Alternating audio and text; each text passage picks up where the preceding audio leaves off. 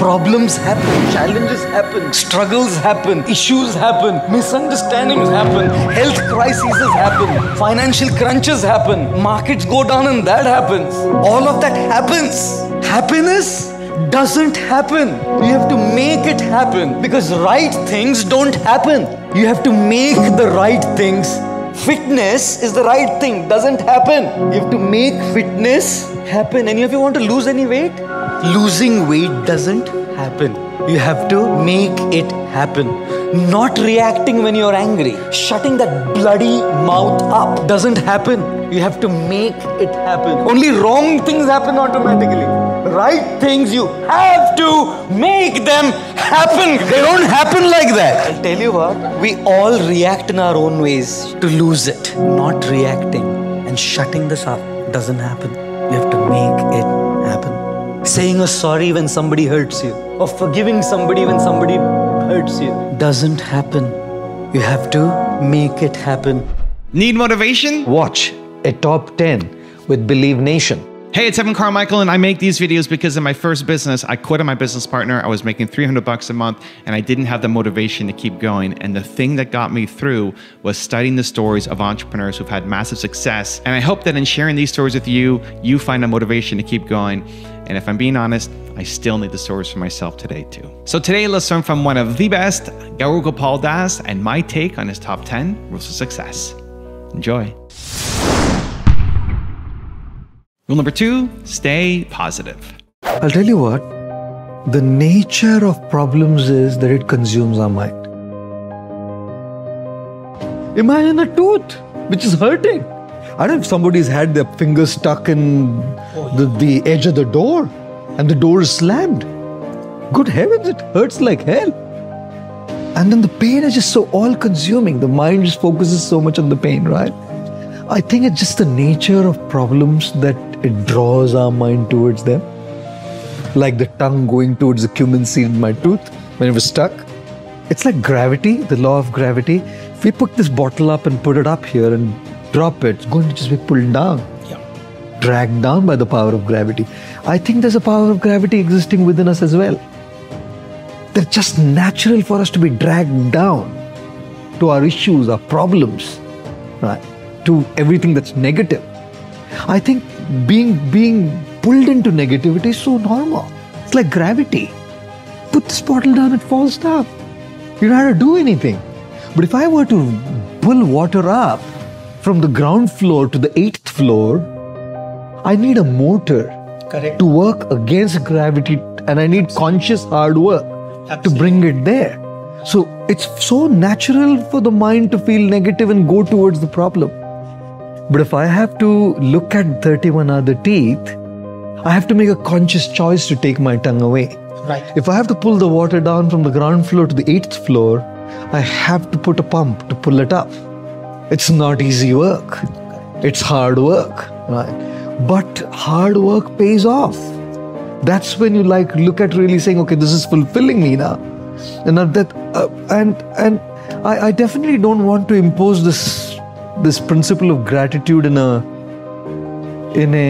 unrealistic way on people, because sometimes misery is so intense. Absolutely. You know, when troubles are smaller, you can still consciously look at the brighter side of life. You know? But sometimes troubles are just so intense and massive, and they seem to be like mountains. Unmoving, unshakable mountains. They just stand there for ages and decades. How in such a situation, wouldn't it be so violent to forcefully impose the principle of gratitude on a person whose life is so acutely absorbed in intense misery? Right? You know, I call that toxic positivity. It's toxic. It's not natural. So what does one do really? In such a situation when it's just so overwhelmingly painful, you know, my take on it is it's hard to look at the brighter side when this intense pain there.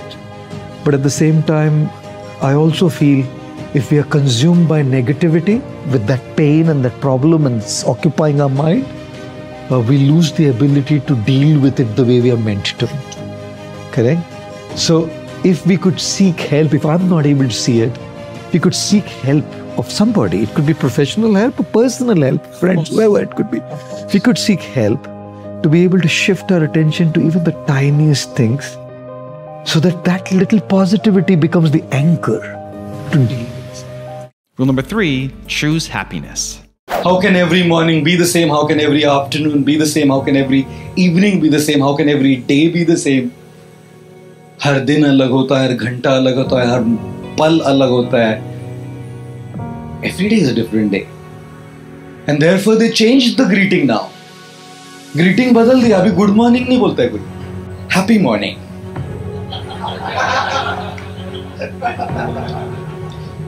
Happy morning, sir. Happy morning. How are you doing this morning? Happy morning. Good morning नहीं बोलते आजकल.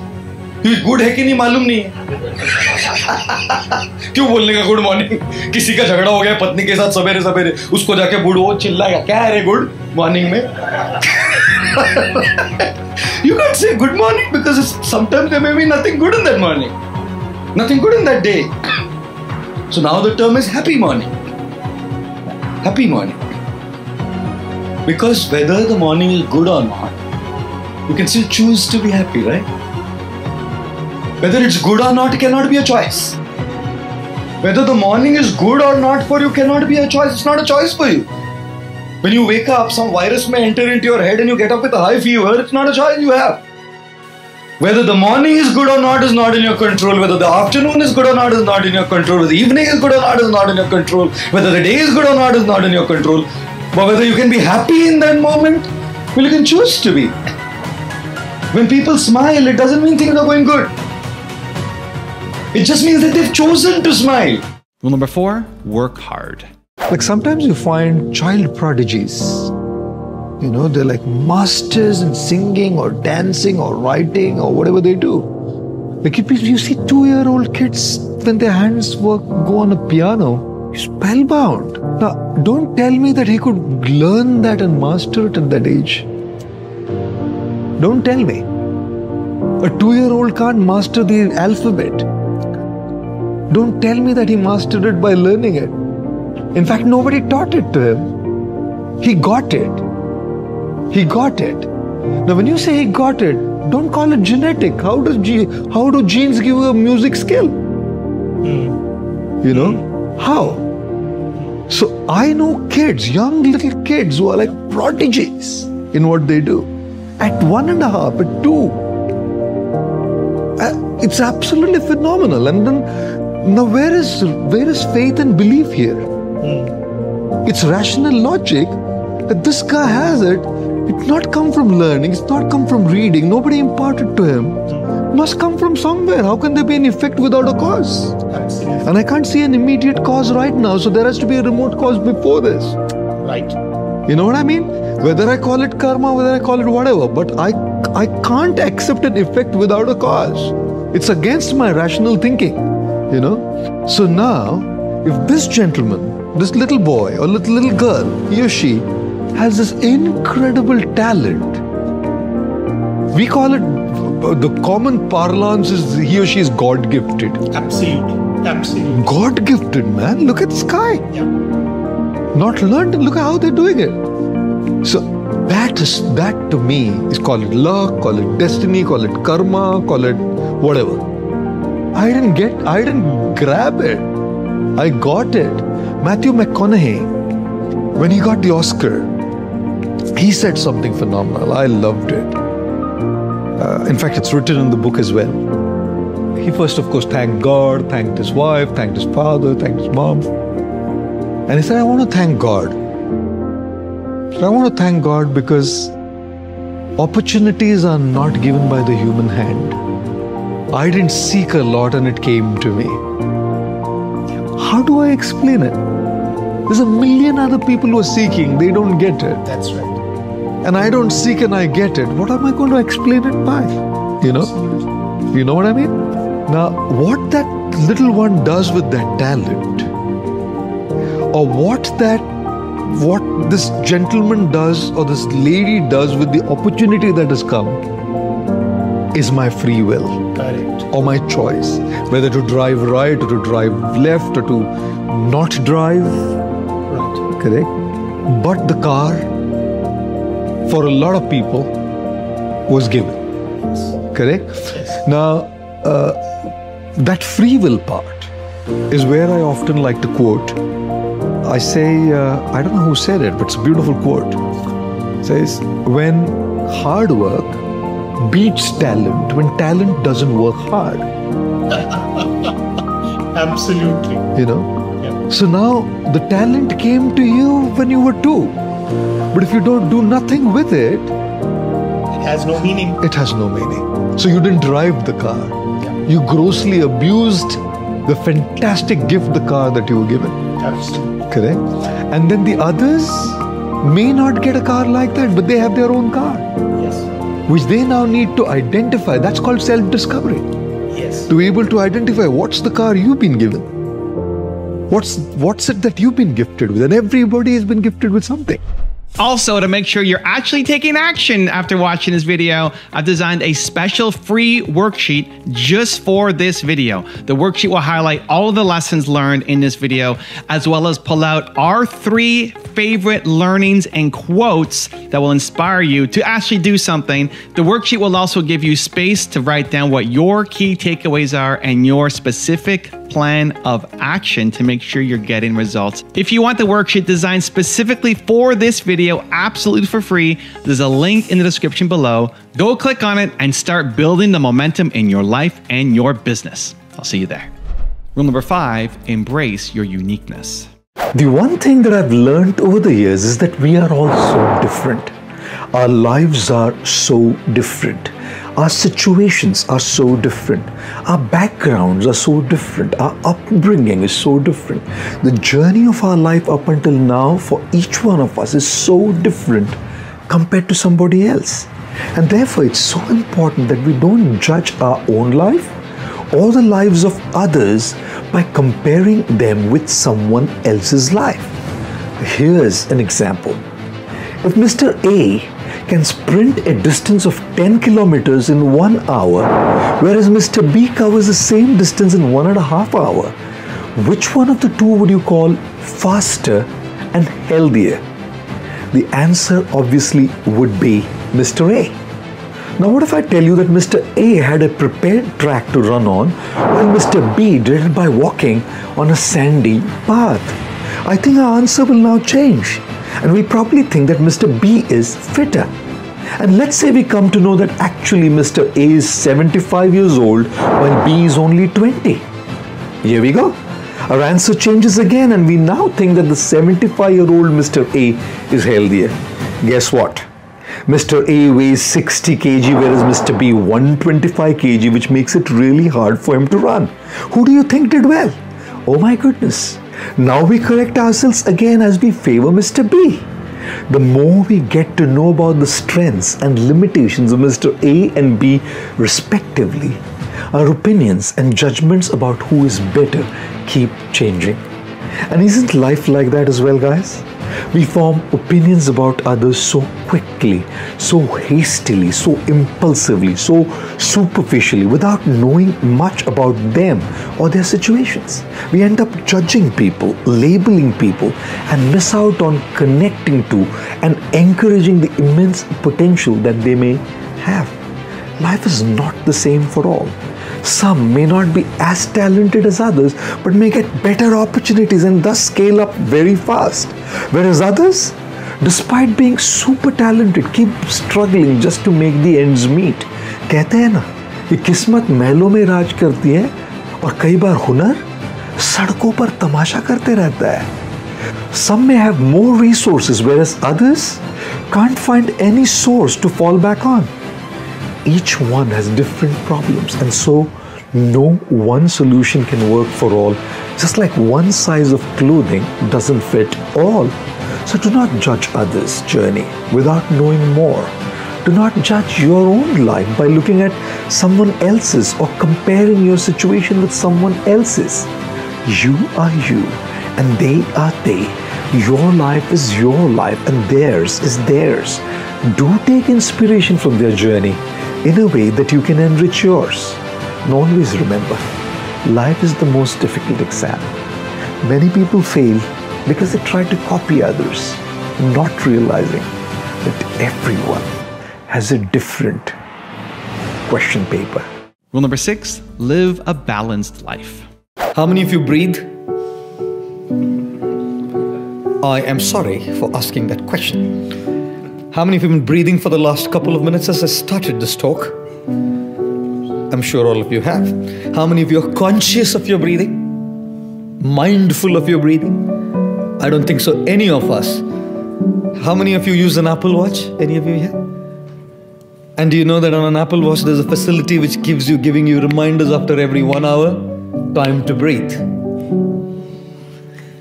Yeah, if you use an Apple Watch, you know that it gives you a reminder after every 1 hour, time to breathe and focus and being mindful of your breathing. Ladies and gentlemen, none of us in the last 1 odd hour of, shall I say, through the day, have been conscious of our breathing. Now imagine when you start breathing and you just keep breathing in and in and in and in and in. Can you live? No. And imagine if you start breathing out and you breathe out and you breathe out and you breathe out and you breathe out and you breathe out. Can you live? No. Can you imagine how life is fashioned in such an incredible, sophisticated, refined rhythm? The rhythm of breathing. When we talk about life, we talk about the rhythm of breathing. Where so unconsciously there's taking in and there's giving out. There's taking in and there's giving out. If we just keep taking in, we choke up. And if we just keep giving out, we choke up. What an incredible balance life has to teach us. What an incredible rhythm simply our breathing has to teach us. That life can't just be a life of takers where we just keep taking, just taking, or taking. Nor can life be just giving, giving, giving, giving. The rhythm of breathing gives us an incredible message. Take in, to give out, have, to share, grab, to care. That incredible balance, that incredible equation is what makes life amazing. Rule number 7, ask the right questions. I've done 3 talks in 3 cities in India. Late morning, like about 9ish, I've spoken in Bangalore in India. After that was over, come to the airport, go to Chennai for another one, finish that and come back to Mumbai and straight from the airport go to another. I've done 3 talks in 3 cities in a day. What do you, if I snap well? You're technically right, I did. But you're practically wrong, ladies and gentlemen. I don't snap like that. You can interact with me all the time. I don't snap like that. But I'm a human body and a human machine. In your relationships, ladies and gentlemen, I make a humble appeal to all of you and beg of you, life is short. It's very short. Don't mess up with people, the closest people to you. Give time to them and understand them. They may they may have said something here and there, and you may be technically right. Okay, look at the hidden mango. Yes, your husband or your wife may not love you, and that's technically right. But there may be a hidden mango why. Find that out before you brand them. Your son or daughter may not listen to you, and you may be completely technically right that they don't obey you, but find out the hidden mango. Why are they doing what they are doing? They are doing that is clear. Everybody knows it. It doesn't need 2 pence worth of common sense. Is it a rocket science to understand that? Is it a rocket science to understand he's not behaving right? Any damned fool can understand it. It needs intelligence and maturity to go behind the technical rightness and look for the practical rightness. It needs maturity and wisdom to start seeing behind the scene. To say, why is this person not loving me? Why is this person behaving like that? Why is this person not treating me right? And if you do that, believe me, hand on my heart, your love for whoever you love will go so deep And your relationship with whoever you relate to will be so profound because it's based on maturity, not judgmentalism. Rule number 8, focus on the goodness. There are 5 levels of people. On level 1, the lowest level, is a person who only sees bad in others. For heaven's sake, that guy just cannot see any good. Anyone here like that? I don't think so. We're not so bad that we just can't see any good. Some people just can't see any. You know, it's like when you like someone, even if the guy does the biggest crime, you say, no, Maro di kroche, aja. You like him. But when you don't like someone, even if he does the good, best thing, you don't like him. And if you have that experience, if you just don't like someone, even if he has all the good qualities, you just can't like him. There are some people on that lowest level. They only focus on the bad. They can't see the good. A level higher are those who see the good and the bad, but conveniently ignore the good and focus on the bad. How often it happens when we live with people, there's so many good things in them, but conveniently we neglect the good things and only focus on the bad. My husband digs the nose. Okay. He digs his nose, but he also does many other good things. How come you forgot all of those and only digging? How come you only saw that? How come you only saw that? You know? We conveniently neglect the good and focus on the bad. The third category of people are those who see good and bad equally, and they're neutral. They're not concerned, good, bad, they're in their own world. The fourth category are those who see the good and bad. They choose to ignore the bad or deal with the bad and focus on the good. If you want to like a person, you have to be on level 4. If you want to like a person, if you're on level 2, where you're ignoring the good and focusing on the bad, how will you like that person? And how will that relationship be deep? When you're on level 4, where you choose to ignore the bad, or if the need be, deal with the bad and focus on the good. And the fifth level is those who only see good. That's God and spiritually enlightened individuals who will only see good in others. Anybody here who's on level 1 only seeing bad can raise your hand? Nobody? Okay, thank you. Anybody is here on level 5 only seeing good? If you raise your hand, I don't believe you. Oh, sorry, madam, I do believe you. I'm so I didn't see you raise your hand. I was just joking. Sorry, I truly believe you, madam. I didn't see you raise your hand, please. I just happened to say you by thinking nobody is. Thank you, madam. We really appreciate. Can we give a loud round of applause for her? My God, amazing. Okay, now in your close relationships, how many of you find yourself many times stuck at level 2? Level 2, where you kind of look at the bad and forget the good that they have. Thank you. In our relationships, we need to come to level 4. Rule number 9, follow the truth. You know, when we're talking about science and spirituality, I feel that I never felt there is a divide or a difference. Right. I feel the purpose is one. When we look at both having the same purpose, which is to unveil the truth. Correct. Science is trying to unveil the truth. Right. And spirituality is wanting to unveil the truth. Correct. So how are we different in our purpose, correct? The methodologies may be different. Like in science, I may use equipment, I may use instruments, I may use telescopes, measurements, I may use so many different things to be able to figure out what that truth is. Correct? And I will. Yes. I will. Phenomenally will. Correct? So from science and from all what I see, I have facts. Not complete facts yet. Which is why it's always evolving. We call it a relative science. It's not an absolute science. Mendeleev's periodic table, right? Yes. The values were changing, right? We found out the truth later. We assigned a certain value. We said, sorry, sir, this is not what it is. This is the actual value. So it's changing. So could I say that this is it? May not be. If I get an instrument which is better than what I have today, I'll probably explore another layer of that same facet, right?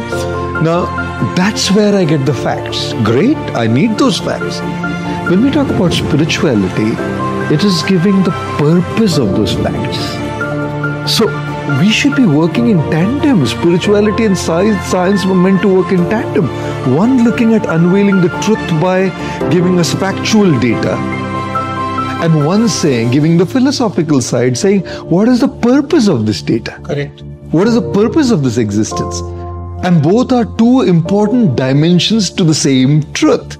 Absolutely. So I feel that's an artificial divide. It's an artificial divide, and it's rigidity on both parts, both sides, that we can't come together to sit and say, hey, look, I'll give you an example. Should a doctor repair a car?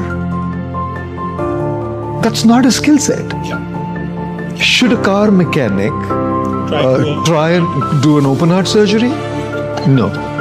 So this is my area of expertise, let me do that much and not delve into something further. Let somebody else with this other area of expertise come together, and let's pool it all together to unveil the truth together, adding our own dimension to it. And rule number 10, the last one before some very special bonus clips, is be grateful. I want to just offer to you 3 essential principles of gratitude. Being mindful and grateful. The first one being recognizing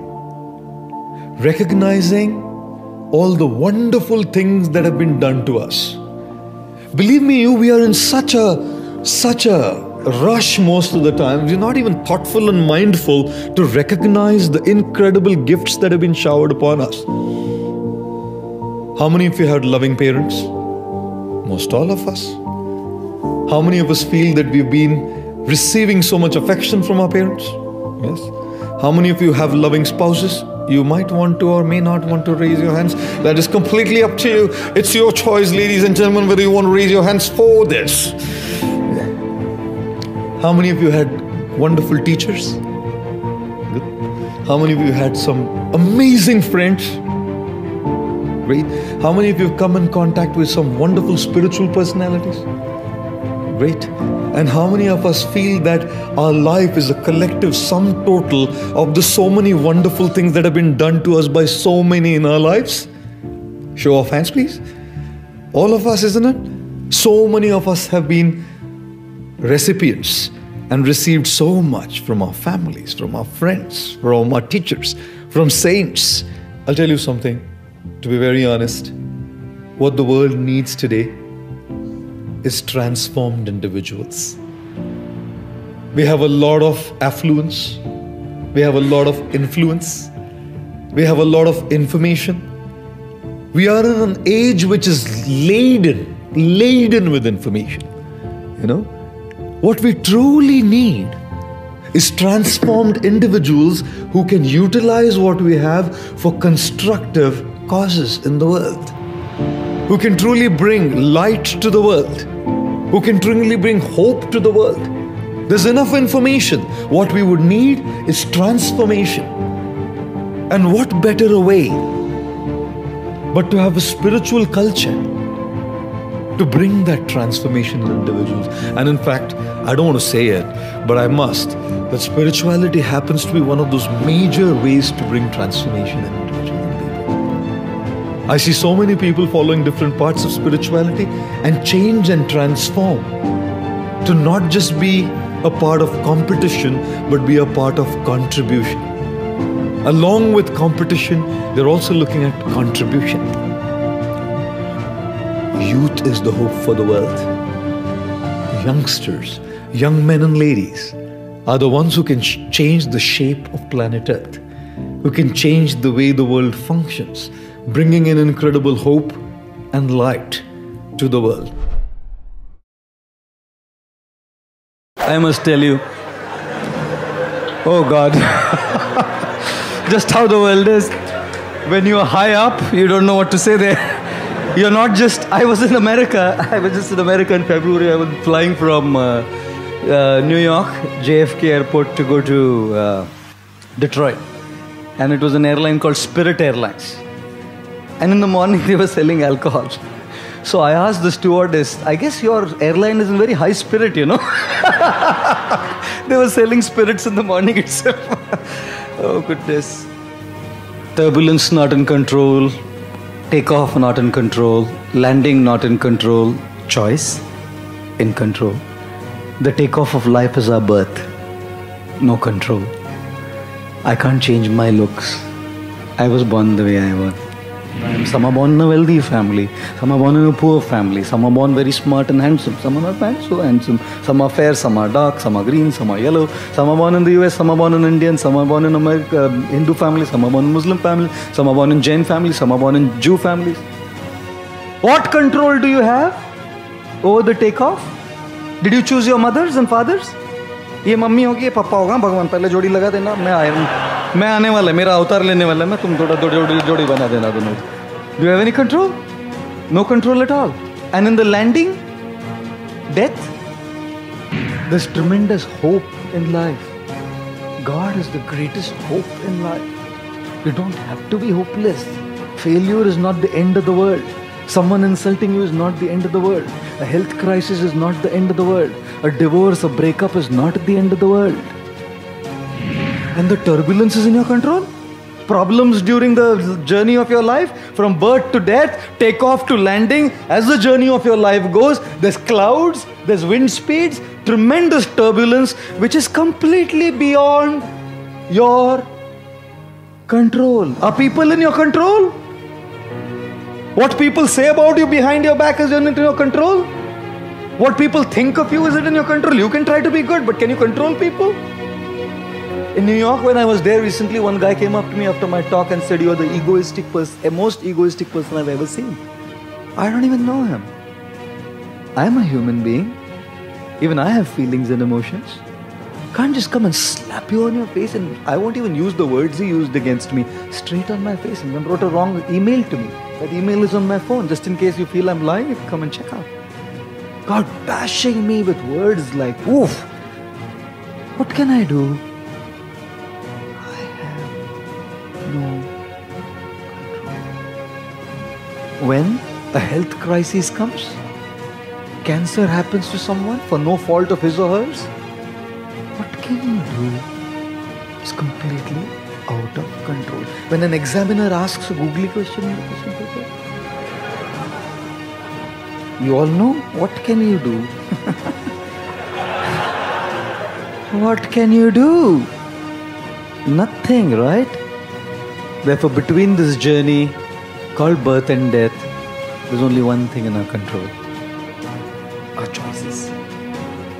The choices we make are completely in our control. Choice करना भी मुश्किल हो जाता है कई बार. So if I take advantage of the time in between, you know, and thus I say, when you're born, people love you. And when you die, people love you. In between, you have to manage. Stunning how life is. जिंदा होते तो प्रेम क्यों नहीं करते मालूम नहीं. जन्म पे प्रेम करते, मरने के बोलते अच्छा था बेचारा, अच्छा था. जिंदा होता तो मुंह बंद क्यों रखा? बोलना चाहिए था ना, तभी अच्छा था. मरने के बाद अच्छे थे वैसे बेचारे. You know, kind of really amazing how people can be. Of course, when we're talking about measurements, we're measuring in one way. Yes. Correct? So the data and the statistics would be in one space. Yes. So in that particular space, we would say we list here. Yes. If we start measuring, basing some other yardstick as a yardstick of measurement, probably have a whole different statistics available to us. Nevertheless, having said that, I think I often say, whether you drive a BMW or a Rolls Royce, it's not the car that happens, it's the journey. When the focus shifts overtly to the car than the journey, you're compromising with your experience. Car is important. A good car is great, no problem. But when your focus is overtly on that, you're compromising with your journey. I say often, it's not an iPhone or a Samsung, It's the quality of your conversation on that phone that gives you that experience of happiness.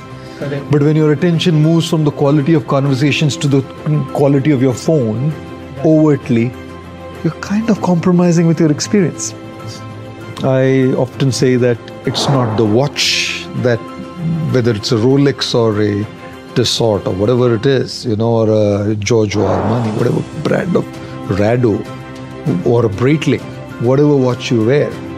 I really don't think it's the watch that gives you that happiness. It's how you utilize that time on that watch that gives you that experience. But when your focus shifts from utilizing your time to your watch and flaunting that watch, I think we are compromising with our experience.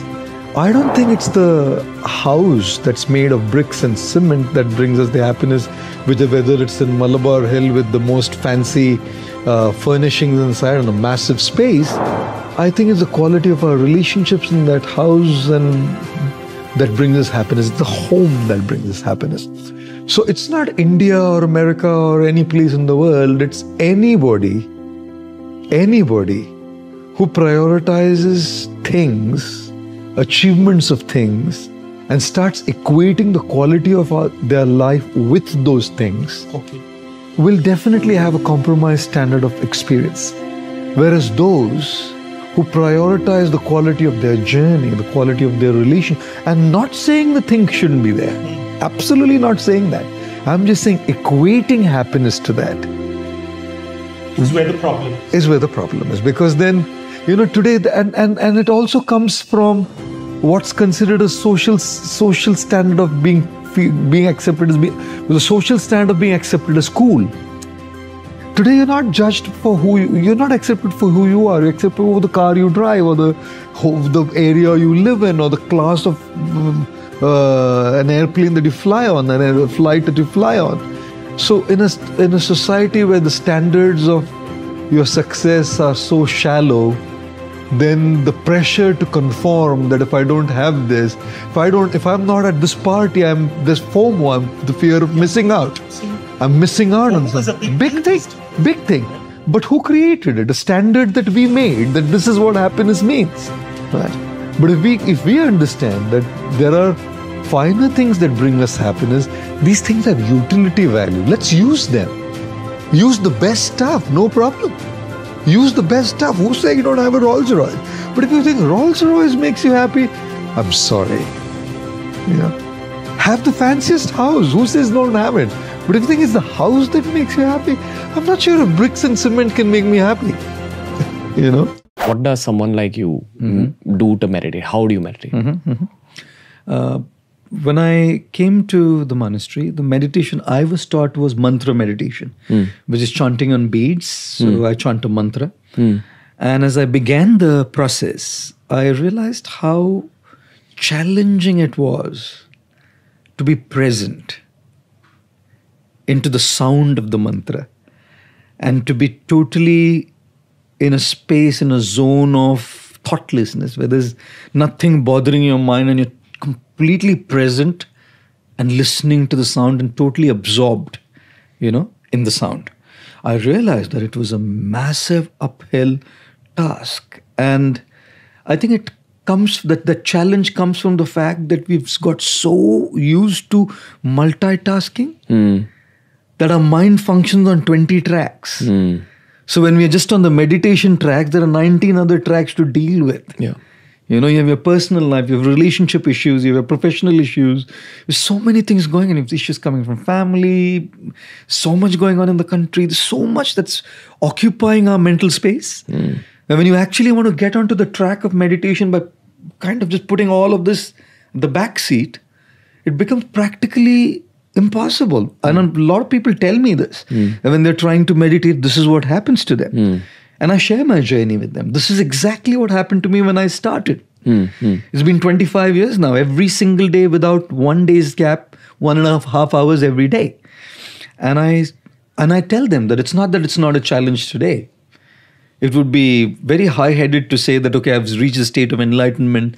When I sit for meditation, everything's kind of there and I'm totally absorbed. Very high-headed, I feel, to say that. But I did a few things that I feel can benefit those who want to really get into a deeper state of meditation. I I look at meditation in two ways. A is the meditation as in the practice. And B is everything that we do in our life as meditation. You know? And I prefer to work more on everything in my life as a meditation, which feeds into my practice of meditation. 100%. But do not neglect the practice. No, do not neglect the practice, for sure. Yeah. So, I'll tell you what I do, for instance. One meal a day, I just eat by myself. 2 meals I take with my friends, some of my monk friends, where we discuss, chat, eat. 1 meal is just by myself. The reason being, I want to be present, mindful, in the moment, to savor the entire experience of touching, feeling, smelling, tasting that food. I avoid forks and spoons as much as is possible because I want to touch and feel that experience of the food. Now, the reason I do it is because it just means no phones, no books, nobody to talk to, and just being there eating. Correct? So what I'm doing is, by just eating that 1 meal by myself, training my mind to be in the present. Like we are talking now. There's 3 meetings lined up for me tonight. And there's a restaurant called Candy and Greens at Breach Candy. The family is a very close friend, you know. So they've just opened up a new rooftop terrace. I've been getting message after message, could you come down today evening for dinner? Right? But it's not on my mind. It's not on my mind. Nothing outside of our conversation between you and me right now is on my mind. So why do I do it? It's because right now I'm training my mind to be in the present. When I used to be in the bathroom, I would sing. Like a big thing for me used to, of course, earlier I would sing a lot of cinema and movie songs. And now I sing some spiritual songs, bhajans, whatever.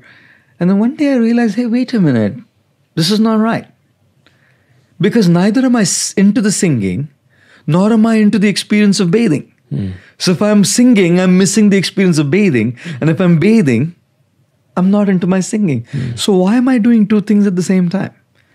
I stopped singing, just focusing on the experience of the water coming down my body and experiencing that. So to me, these little things through the day matter a lot to me, and I think that's more of meditation to me, because then what I do here feeds into my mainstream practice of meditation, and what I do here feeds into the little things as well. So it's kind of a loop, one feeding into other. How do people find that thing? How do you recommend, when there's a lot of family pressure on them, how do they find the thing?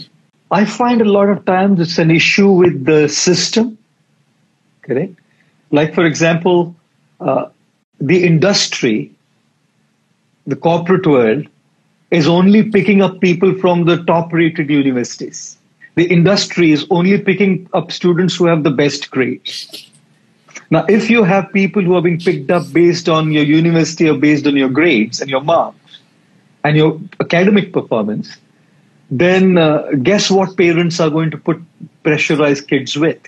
You better get the marks. You better get the grades. You better get to the best university. Correct? And guess what the educational institutions do? It's a demand and supply system. If the demand of the industry is grades and the parents are pushing to get grades, the educational systems are driven to make kids get grades. Now imagine if the industry changes and the corporate world redefines, saying we don't hire grades. We hire passion. We hire candidates for their passion. Correct? Now what are the parents going to say? Don't worry about the grades, son. Look at your passion. And what is the education system going to provide? How to look at your passion, correct? At the end of the day, it's about the demand and supply, really, you know. So in terms of how does a kid or how does an individual figure that out for himself or herself, number one is there is a voice from within us, correct? And there's a voice from within us that's constantly resonating with our soul saying, I love this, you know. I may be great at it or I may not be great at it, either or, whichever way. But I love this. I'm in absolute love with this. I can wake up early in the morning to do this, and I can go to bed like late in the night if I were doing this. I know that that's what it's really in sync with my soul, you know. Now, what happens with that is sometimes it's multiple things. It's 3, 4, 5 different things for people, right? And now that be the case, then I think it's also over a period of time, we need to funnel it down, to narrow it down to that one thing. It's like being in love, right? a guy or a girl is in love with somebody, there's 3-4 different people they're trying and seeing, and they're kind of exploring. But it's one person who like really, really strikes that chord. So one thing is to listen to your inner conscience constantly. People who are not in tune with their inner radar are not going to be able to find out what their passion is. If you're living in life only catering to the outside demands and not introspecting, not going deep to listen to your conscience and your inner voice, where's the question of figuring out what the passion is? You have to see what resonates with your soul. Do any of you remember losing a rank in an exam during your school or college days? I remember losing my first rank in a final exam just by a couple of marks. Does anyone remember losing a job opportunity or a promotion at work and feeling very low about it? I'm sure some of you may recall losing in a sports event, or maybe losing a role in a theatrical performance, or maybe losing a sought after position of power. And what to speak of losing a relationship or losing a dear one? As much as losing something or losing someone can be painful, disappointing and frustrating, it just happens to be a part of our real life in this real world. There are things in life we end up losing, not because we didn't give our best or not because we were complacent, but because there are forces beyond our scope, beyond our abilities to control. And it's very important that we accept this reality. Never lose hope. The one thing that makes life a painful ordeal is hopelessness. A boy once entered a room where he saw 4 lit up candles illuminating the space with their soft glow. The first candle spoke to the boy, "I am the candle of love." There was a time when things were used and people were loved, but today things are loved and people are used to get those things. Nobody values me any longer. Saying this, the candle of love went off. The second candle said, "I am the candle of peace." In a world where everything is being torn down to pieces, who values peace? And the second candle went off as well. The third candle turned to the boy and said, "I am the candle of trust." If there be anything that's really hard to find in a selfish world, it's trust. What's the point in me staying lit up? The little boy started sobbing as he saw the flame of the candle of trust go off and the room getting darker. The fourth candle spoke in a reassuring tone, "Don't cry, my boy. I am the candle of hope.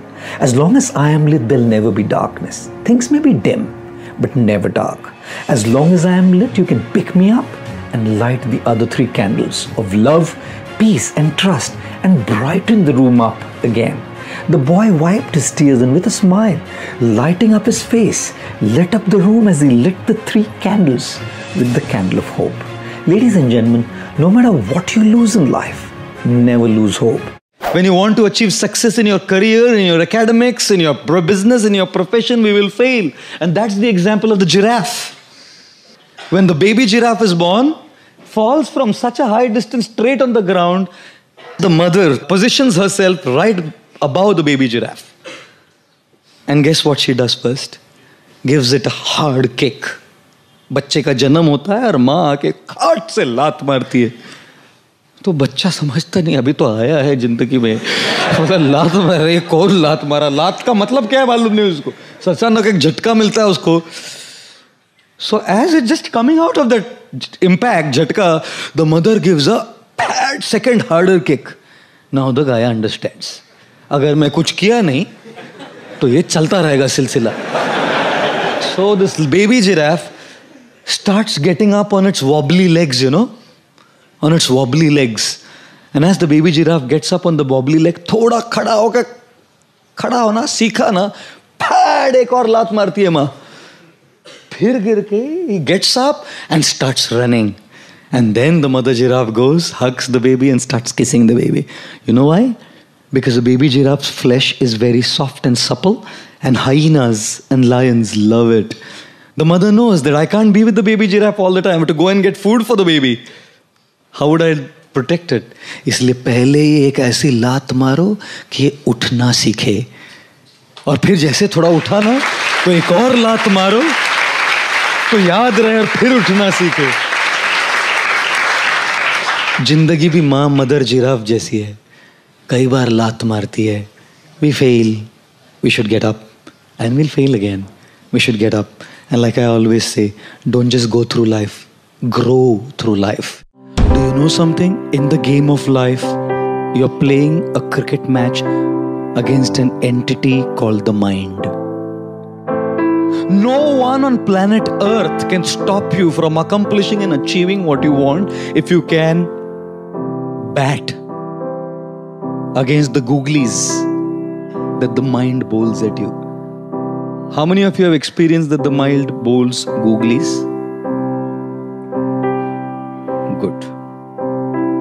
When it comes to exercising and jogging, how many of you know that the mind bowls googlies? Majja. Soja. How many of you have trouble in studying? Raise your hands as students. My God.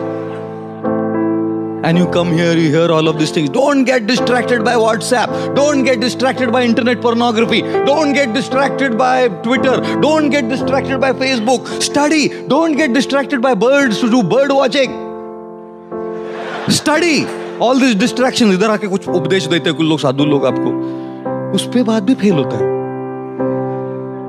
So one father was telling his son, देख तेरे class में वो Lucy है ना, Lucy, देख first आई है वो, और तू नालायक फेल हो गया. वो बोला देख के ही फेल हो गया मैं उसको. देख के ही तो फेल हुआ मैं उसको. I'll tell you something. My God. Why? Because the mind doesn't want you to win the game of life. How many of you wanted to wake up early in the morning? Raise your hands. Only wanted, I asked. Wanted to wake up early in the morning. And how many of you have done something called as setting an alarm clock? And then after setting the alarm clock, that's an alarm. Whether you want it or not, it rings. And when it rings, the mind puts its first googly. What does the mind do? By putting the googly, makes you clean bowled when you do the first snooze. You are out. You are out. If you snooze, you are out. I want to say one thing. Just one. And probably this will change the direction of your life. You know something? When you snooze the alarm, what happens? You decide to give in to the mind's ball. And this is how your morning begins. By giving in to the mind. सवेरे की शुरुआत होती है इस bowler से clean bowled होके. आगे क्या मैच जीतेंगे? ये तो दिन की शुरुआत है. By giving in. And it's no problem giving in. Sleeping 5 minutes extra is no problem. The problem is you develop the attitude of giving in. You tell yourself that what I decided last night is not as important. What is important is what the mind says. Because we listen. I'll tell you something, my humble advice. Because it's not just about getting up in the morning, it's about every aspect of life.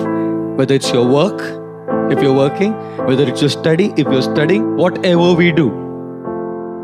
The problem is, it's not about one thing. सवेरे हो गया ना, it reflects in every area of life. इसलिए मैं कहता हूँ, अगर 4 बजे नहीं उठना, मालूम है ना अपने से नहीं होता, 4:20 का अलार्म लगाओ, लेकिन 4:20 को उठो. Don't allow that snooze. What is the most selfish one-lettered word? I, isn't it?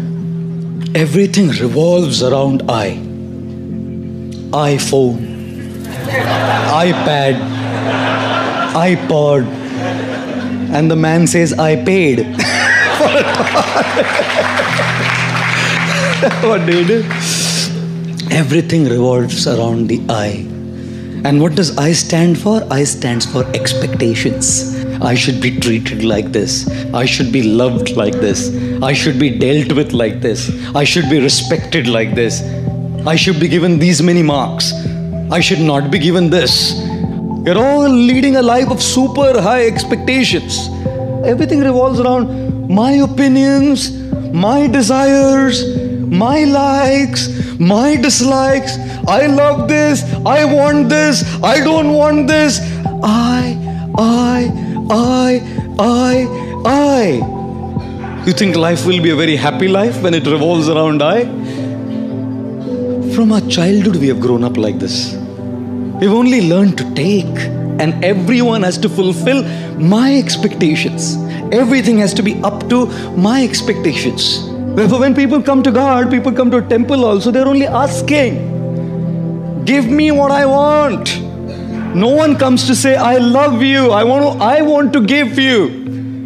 When the President of the United States, John F. Kennedy, came up to his stage for his first presidential speech, his voice rumbled into the public address system when he said, ask not what the country can do for you. Ask what you can do for the country. And so we are saying, ask not what God can do for you. Ask what you can do for God. But no one asks that. Because the I is so big, my expectations, my desires, my things are so powerful that even when I come to a temple and ring a bell, all I'm doing is asking. The more we lead a life of I, our I will always be frustrated. Because people don't exist in this world to just fulfill your expectations. Therefore, ladies and gentlemen, the most selfish one-lettered word is I, which stands for expectations, and therefore avoid this word. How do you avoid this word? Be realistic in your expectations. अपेक्षाएं करने में कोई problem नहीं है, but understand that not everyone will fulfill your expectation. And secondly, avoid this word I by trying to serve others. You know why? Because when you want to be served, you're dependent on people. They may not serve you. When you want to serve, who can stop you? When you want respect, people may not respect you. But when you want to give respect, who can stop you? When you want to be loved, you may not be loved. But when you want to give love, who can stop you? When you want in charity, people may not give you in charity. But when you want to give charity, who can stop you?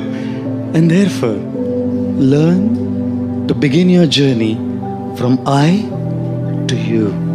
The more you want for yourself, you'll remain frustrated. The more you want to give, you will remain happy. There is a concept called sledging in cricket, where the opponent team comes and gives gali to the batsman.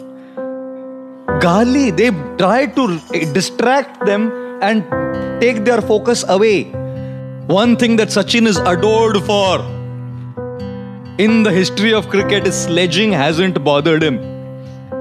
This man is cool. Are you cool? When people do sledging against you in the game of life, are you cool? Or you lose your cool? There will always be people who are out of control. Can you stop a guy from criticizing you? Can you stop an opponent team from sledging? Kuch nahi kar sakte. It's called things which are out of our control. People are out of our control sometimes. Are situations in your control many times? No.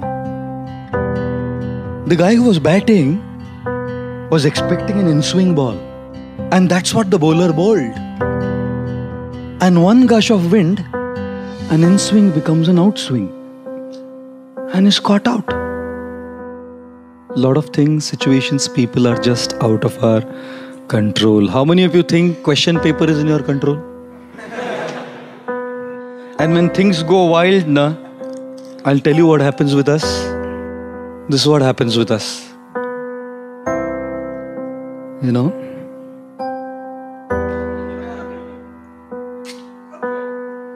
This is what happens with us, see?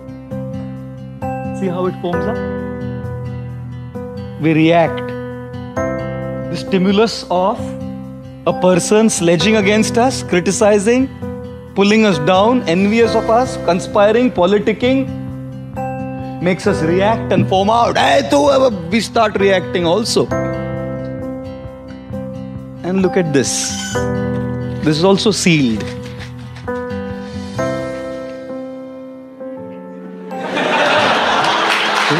The question is, do you want to be a 7-Up can or a Oxycool bottle of water? And I'm sure a lot of us would say, Prabhuji, हमको तो दूसरा कुछ सोचता ही नहीं है प्रभु जी. And thus, In our life, we will always have a stimulus, and we can choose to respond, because between the stimulus and response is our choice. A great personality is not born in the maternity ward. A great personality is born by the choices that one makes. And therefore, when there are all kinds of stimuli, we have to learn how to respond. If we are not strong spiritually, it is impossible. If we are not strong culturally, it is impossible. All this sounds great and good, and we know, yes, I want to do it. I can't be a can of soda. I want to be a water bottle. But is it so easy? No.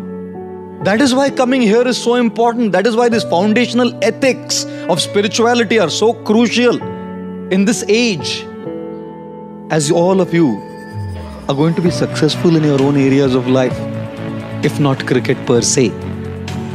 And thus, we have to learn how to respond. Reading inspirational and motivational books. And I also think, because the online world is so big today, the online platform is so big today, whether it's Facebook, whether it's Instagram, whether it is Twitter, whether it is YouTube, these massive platforms where there's so much material available, so much motivational stuff available, so much inspiration available. As soon as we feel low, we may have our choice speakers, we may have our choice gurus, we may have our choice experts, by listening to whom we feel motivated, by listening to whom we feel uplifted, by listening to whom we feel energized. We should regularly, on a proactive basis, listen to podcasts, watch videos, or read books that can keep us going. This is, of course, not when somebody goes to the extreme end of ending their lives. Can't read a book or watch a video there. But that did happen. We posted a video on Facebook, reposted a video this morning, where we were talking about an individual who wanted to give up his life in Cincinnati, Ohio, in the United States of America. He was a university student. And as he was in that moment of committing suicide, hanging himself with his head in the noose, and there was a notification on his phone, a WhatsApp notification. The guy happened to see that notification. It happened to be one of the videos we had made.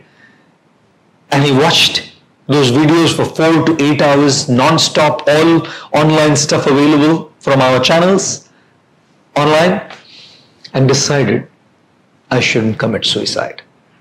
Decided to keep going. Which is why I think that the third thing to boost our coping mechanism is to look at online motivational material as well. It's a proactive thing to constantly keep looking for good material so that we feel inspired, motivated. Challenges and problems are going to be there for everybody, like I said earlier, but we'll be stronger to face that.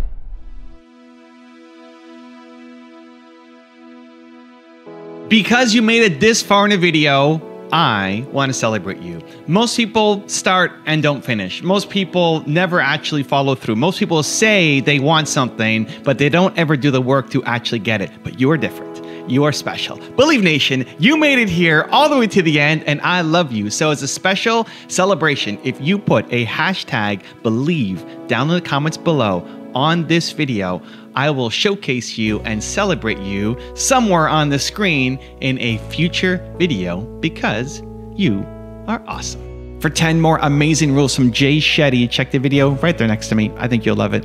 Continue to believe, and I'll see you there. When you protect your purpose protects you. Now, I want to unpack that. What I mean by that is your purpose is like a rare jewel and a rare gemstone. And